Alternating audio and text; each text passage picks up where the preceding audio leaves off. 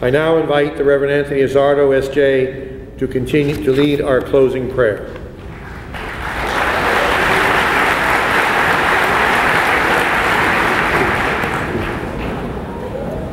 This is taken from Paul's letter to the Philippians.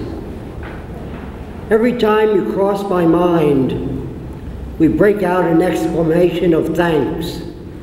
Thanks in God. There is never the slightest doubt that the one who started the good work in you will bring it to completion.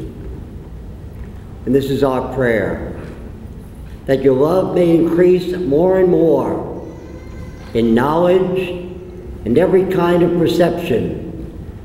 May you always choose what is right.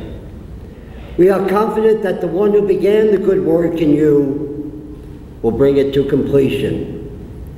All glory be to God, now and forever. Amen.